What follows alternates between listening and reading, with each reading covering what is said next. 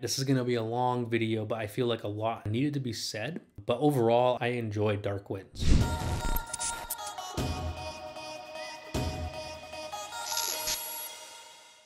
Please watch the whole video. However, I don't quite address the use of Navajo language in this review because I went on a long rant and then I realized that this requires its own dedicated video because not only is it me discussing the nuances of the Navajo language with these actors and the casting and marketability and stuff like that, but it's also a reflection of the industry and where we're at now. But just know that there were issues and critiques about the Navajo language, but that's going to be its own video down the road, hopefully the next one, where I just dive into that and have some more research-backed stuff to give you guys some context.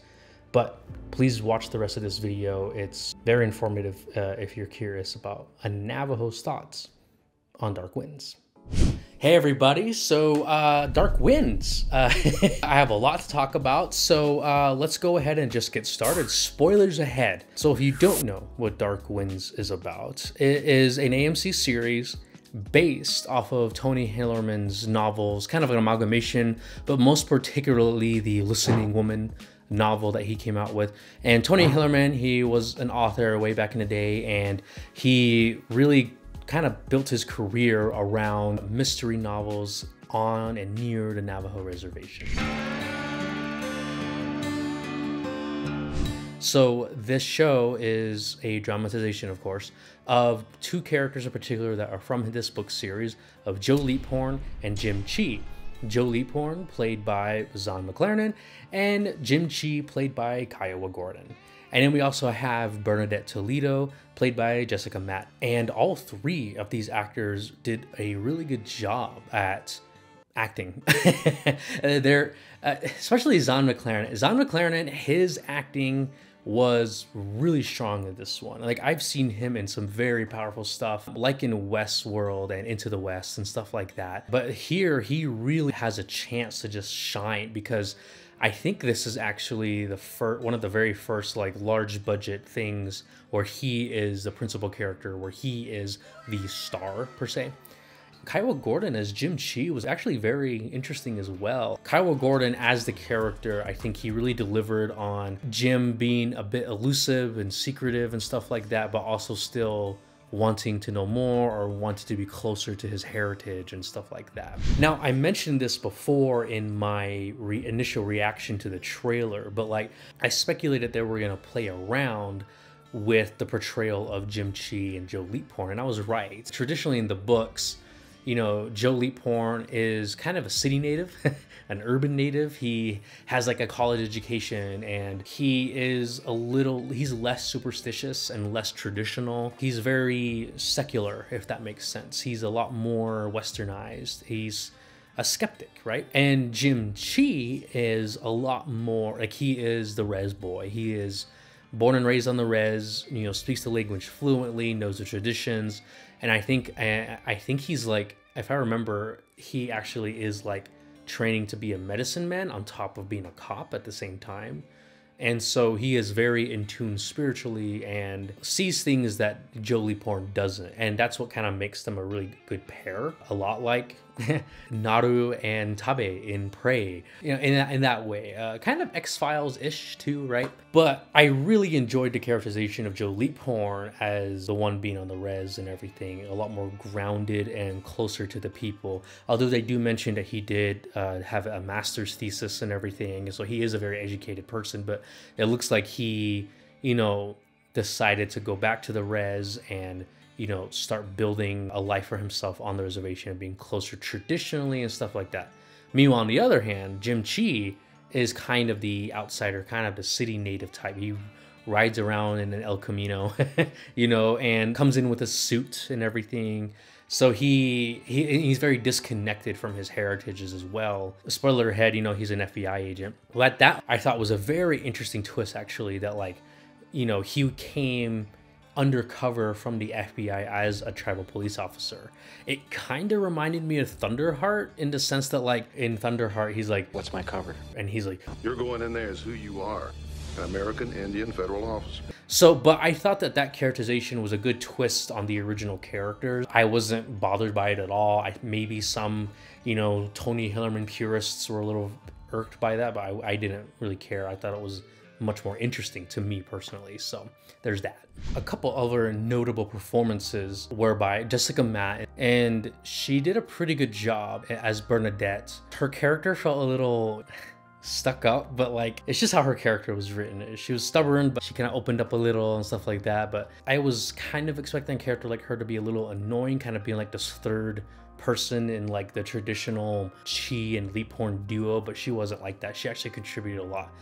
And to kind of jump in again here, upon rewatching the series, I realized that like my initial reaction to Jessica Madden as Bernadette was a little shallow, and I watched it again and I realized that like I guess I paid more attention to her backstory, and I realized that like, no, she has some history, she has some damage, which leads her to be like the way she is, and she is skeptical, and for good reason. So yeah, upon second viewing and then looking at what I said, I was like, I don't think I was very fair.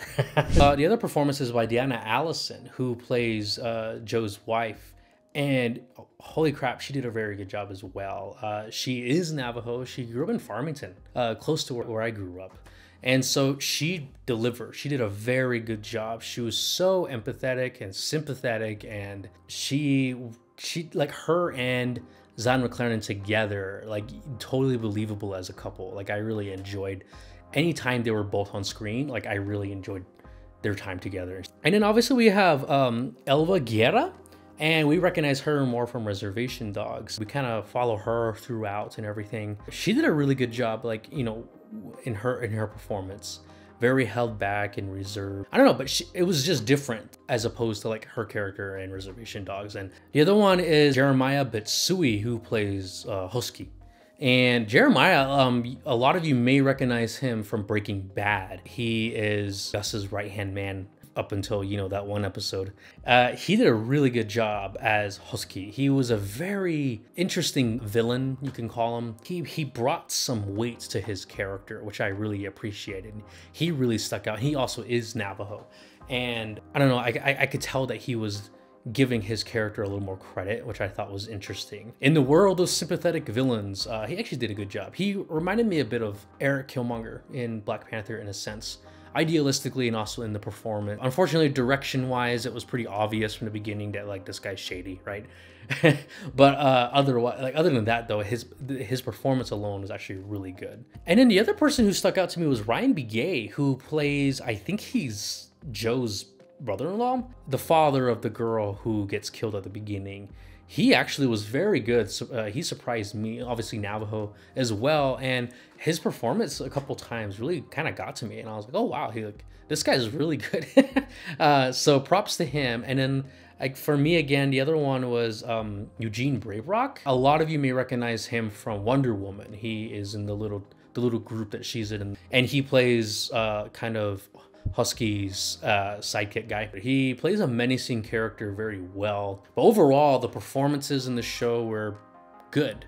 They were decent. There wasn't anything really awkward about performances. A couple times, yeah, but I would argue that's more in direction and editing.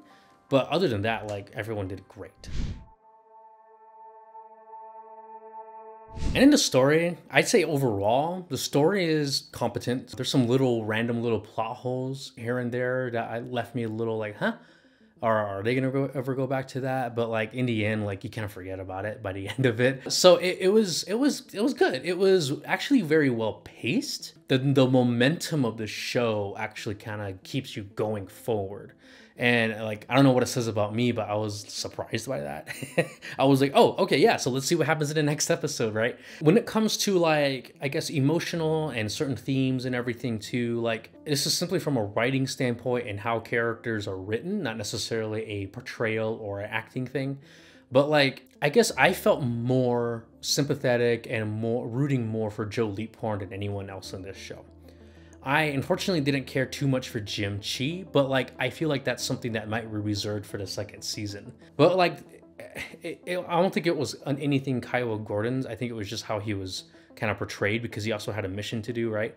But Joe, he is our protagonist. That's what I'm feeling here. Joe Leaphorn is kind of our central character here, and a lot of the heart and emotion is centered around him and his family. The whole thing surrounding his son's death, his squabbles with his wife, and then his in-laws and everything, like, I just felt like all of that had so much heart to it. He has a little emotional moment, like a fight, but also like a sad fight with his wife about their son.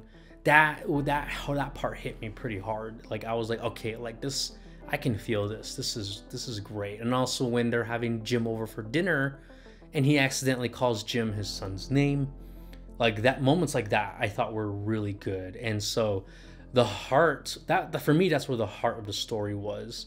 And then the rest was just kind of just the mystery on top. I guess for me, that's kind of the one thing that I was a little bothered by, was kind of the heart of the story, but then the mystery didn't quite connect at all very much. Like again, it was just me going back to the plot hole thing, but like the whole thing about him finding this helicopter and also solving the death of his niece, they try to make it connect, and it kind of does, but very loosely, you know, it's only connected by one person. So like, other than that, like, it didn't, the emotional weight felt like a whole nother subplot as opposed to the overall story. And that kind of bothered me a little, because like the ending happens, you know, they kind of cover up everything, but for the sake of, you know, everyone's safety and whatnot, it kind of felt like, okay, where's the emotional catharsis here? You know, Husky reveals that he is the father of the baby of the one girl. We learn his motivations, right? Like, you know, he's like Killmonger, where he had these motivations to help his people and everything, goes about it the wrong way, but like none of that really connected to Joe's family. It didn't really connect to Jim at all. It didn't really connect to Bernadette at all. They're kind of just characters reacting to a story as opposed to like being part of it, if that makes sense. I don't know. This is kind of the writer in me coming out a little. That's kind of my main gripe. But like, yeah, like it felt like there were two like stories trying to be connected, but in the end they were more like this, right? Where, you know, Joe and his personal family issues, and then his niece's death, somehow he, you know, they try to make it connect to the overall big plot of them trying to uncover, you know, the robbery of all that money and everything. Sometimes Tony Hillerman's books are like that, where he has multiple things happening and then it's revealed how they're all strung together. But even in the books, sometimes they don't always string together nicely. There's plot holes and you're like, wait, but what about that? You know? And the other thing too was Bernadette and Chi's kind of romance. It was a little random. It wasn't necessary in my opinion. Maybe it will be the next season, but like, like it could have survived completely without it. It didn't feel natural, if that makes sense. Jim, it does give Jim some motivation to come back in the end and quit the bureau, but like other than that, like it could have been a whole nother reason, you know. And the other thing too was like the FBI agent kind of coming in, like it's revealed literally in the last episode that he is also a part of the heist. That was honestly a little... Okay. Yeah, he's also shady. Like that's the one thing too. A lot of the villains in this show are pretty shady from the get-go. So you're kind of like, what? Like, okay, yeah, sure. But the FBI agent kind of being in on it of the whole thing was a little, I don't want to say cliche, but a little like, okay, sure. I'm a little more interested in Husky. I'm a little more interested in like his activism going too far and stuff like that. I feel like adding the FBI character may have been, it could have been an issue of like, we don't want to only have native villains, so we need to mix it up a little, you know what I mean? So I'm okay with having, you know, a native villain if the villain is very, I guess, like we understand where they're coming from. Black Panther worked because, you know, Killmonger had, his motivations were very real for a lot of people in the real world, right? And Husky's was too, exact same thing. So, the FBI agent guy being a bad guy could have literally been left out, and I don't think it would have done anything different. And then like the ending was so random. I did not understand what was happening there at the end. And that kind of leads me into my next little portion here. So there were some interesting filmmaking things that kind of took me out. I feel like I have to talk about it because I think it's something that was addressed actually in critiques of this series. There were some weird choices that like left me a little, like, it kind of took me out of it a little bit. The one was the visual effects. There are moments where they decided to use green screen in vehicle shots. There were moments where like they used actual in-camera shots of like people actually moving in vehicles. The green screening was really random in some places, and it was very noticeable for me personally because that's my job. Like, I work in post-production, so like I can pick it up easier. But that was the one thing I thought was odd. I was like, this is a pretty big budget show and they're going with green screen with this. So that was another thing that kind of took me out of it. And then another one was CGI hair. There was a scene where the witch lady, she has the hair of the trading post's wife. Their hair was CG for some odd reason. I don't understand why. Maybe it was because they like really get us to understand that like this is her hair, but like you could have literally really done it with just a huge chunk of hair and it would have been fine. I don't know. Like a lot of weird little decisions like that. And then lastly was the editing. The editing was jarring at times. There's a scene where Jim and Joe go to the Catholic church and they're talking to the nun, and she answers Jim, and they cut when she is literally looking this way to say a line. But I could tell that like they had to cut it there, but it's just super obvious. And then like, I don't know, it's just lots of weird little editing decisions that I thought that kind of took me out of it. But again, this is coming from me working in that sector, so like I noticed those more, you know, so maybe other people didn't notice it. But other things that I thought were good was like the cinematography was pretty decent, you know, like I thought coloring could have been different, but I'm being really nitpicky here. But overall, like I felt like other than visual effects that were, you know, a little TV-ish, like I felt like overall it was okay. And if you noticed by now, I'm kind of referring to critiques, and these critiques will be found in the description below. But these are also a lot of my original thoughts as well. Before we do all that though, we need to talk about Tony Hillerman. Tony Hillerman as a person. So if you don't know, Tony Hillerman, the non-Navajo author, I think some people were actually surprised by that. Yes, he was a white man based in Santa Fe after a while, once his career kicked off. And pretty much the majority of all of his books are mystery series, with his main characters being Joe Leaphorn and Jim Chi. For the longest time, it was just Joe Leaphorn, and then Jim Chi came in later. So Tony Hillerman, he's an interesting character. In retrospect, I guess now, you know, in the 21st century, 2022, like looking back on the things he said and the things he's done, it's, you know, it becomes a little harder to like him.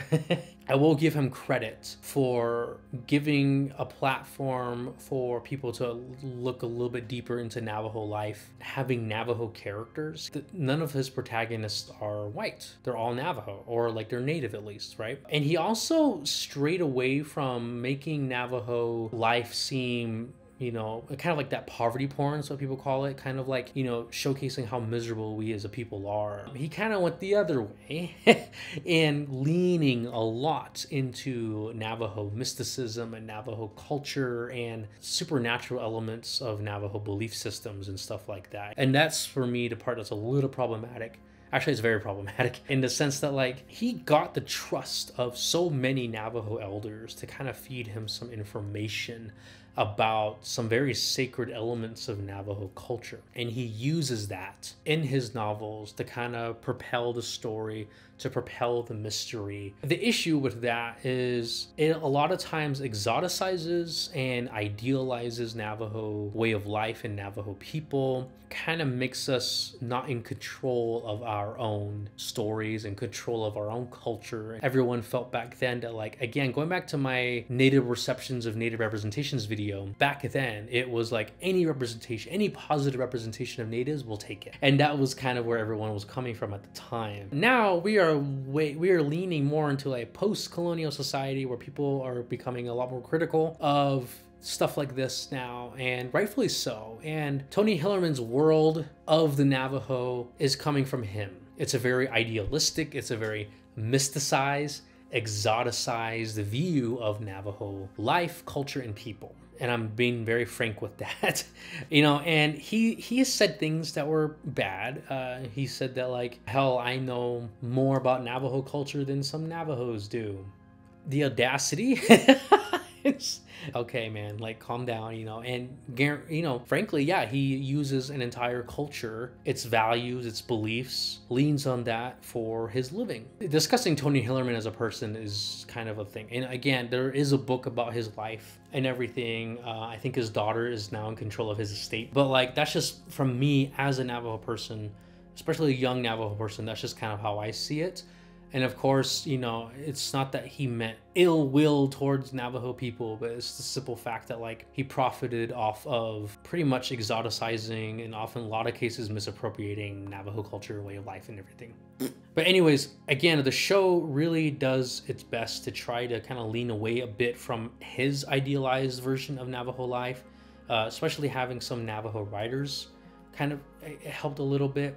And there were certain things shown on screen that are pretty typical Navajo practices, but in the show they aren't necessarily explained. They're kind of just shown. And in my opinion, that kind of is a good thing. To the general audience, they might be curious, but I, as a Navajo person, I feel like going too deep into explanation of things goes into that territory where you're kind of corrupting the sacred. This is a whole nother topic that kind of leans into how arts and film in particular can portray the sacred, and not just for Native sacred events, but pretty much any religion. And if you look at it from a theoretical standpoint of how you portray the sacred, it has to be done with a lot of nuance, right? And when it comes to Native belief systems and things that are held sacred by a lot of tribes, this show, in my opinion, it went back and forth with it. There's certain things that were, like, very vague and that they suggested, and I give them credit for, in my opinion, I am believing and trusting that they did it for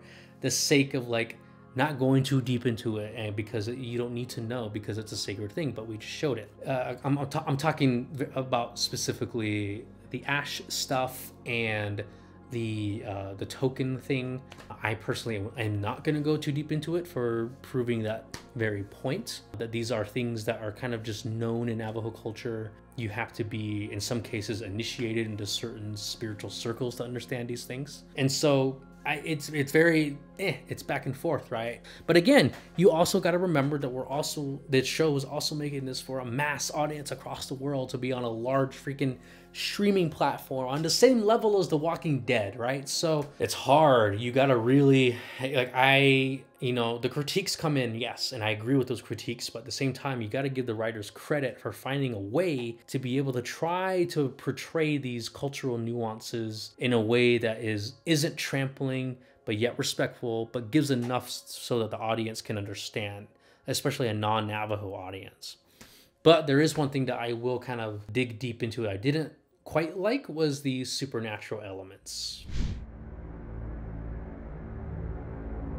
I would say the supernaturalness of Tony Hillerman's books, and in this show in particular, is kind of the number one selling point, marketable thing about this series, both in book and TV show. Unfortunately, that is the thing that kind of people are kind of interested in watching, right? So the supernatural elements in this show, I guess I was bothered because they were literal. They were real.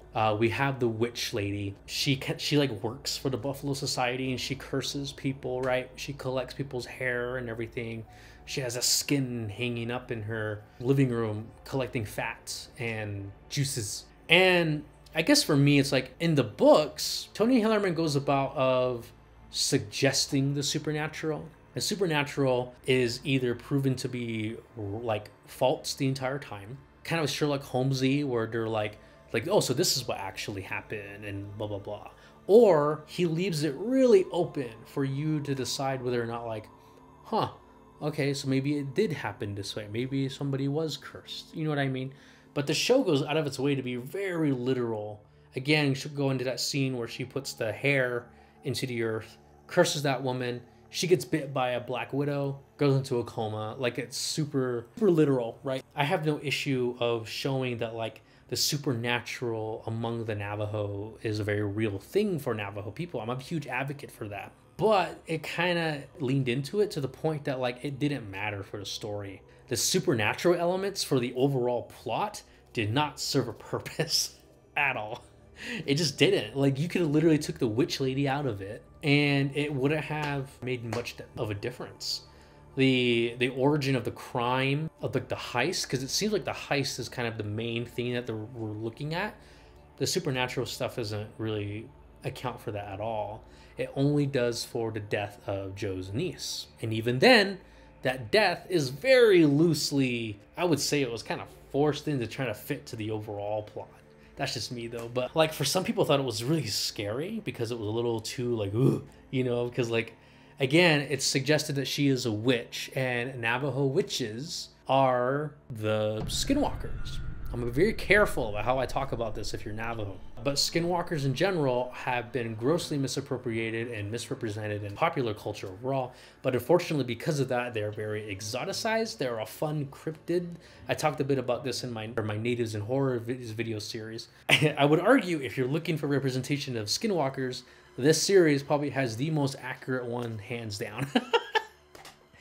And it's annoying because it literally has nothing to do with the story, right? And they make it to be a very real thing, blah, blah, blah. It's really annoying.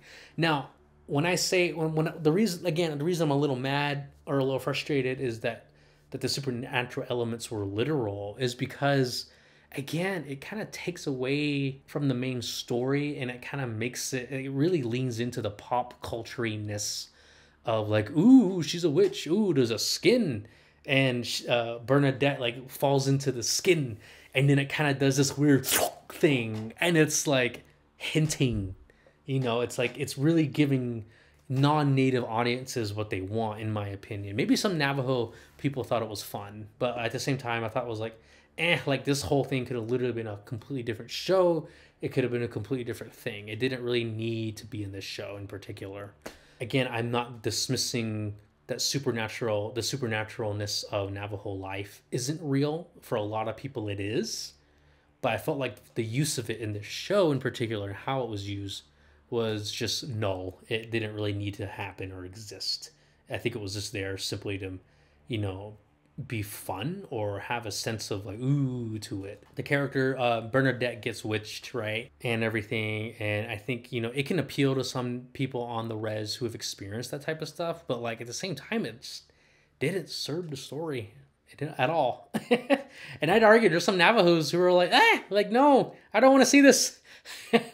There's been a few critiques too that like the show kind of poses a bit of like, again, like an idealistic view of Navajo life from a showy perspective, right? I feel like that's just gonna happen no matter what. Reservation Dogs, they're able to get away with it because they're showing life as it is now, but this is the thing about 1970s Navajo Nation life, is that there already is a sense of nostalgia on the res right now associated with that era. And so I think a lot of people kind of look fondly in that era, and it's a mixture of production design kind of leaning a little too into it, and just how the show is wanting to kind of make Navajo life this way. Like there's a scene where, you know, Joe is in Gallup. It doesn't look like Gallup, right? It looks like downtown Santa Fe. That's really what it looks like. And he picks up a blanket, but it's like a Pendleton, you know? And I was like, I don't think Joe would buy a Pendleton blanket. I think he would buy a woven rug by a real Navajo artist. You know what I mean? It's just stuff like that that was a little like, But at the same time, like, it's what you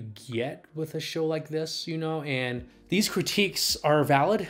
These critiques, I agree with them, and my critiques, I think, are valid too.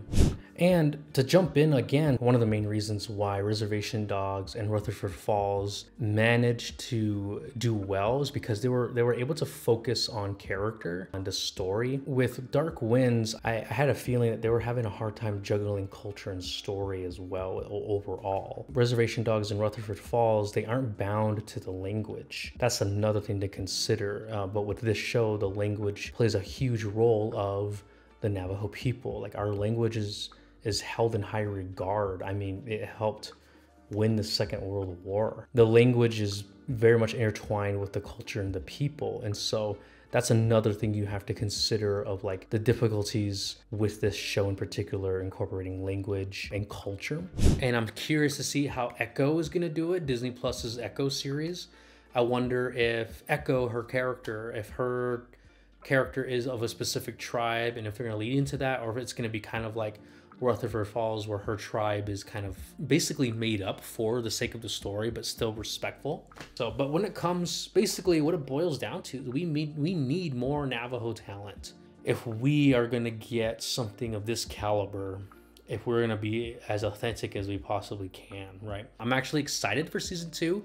Chris Iyer did mention that they're going to take those critiques and analyze them and see what can be done. I know they hired another showrunner. He did Hells on Wheels, which was also done by AMC. I'm curious to see if we're going to get deeper character stuff with like Jim Chi. We're going to look more into his past, you know, because this first season again was very focused on Joe. It kind of had like a No Way Home ending where Tom Holland's Spider-Man, like by the end of that film, he is the Spider-Man that we're all familiar with.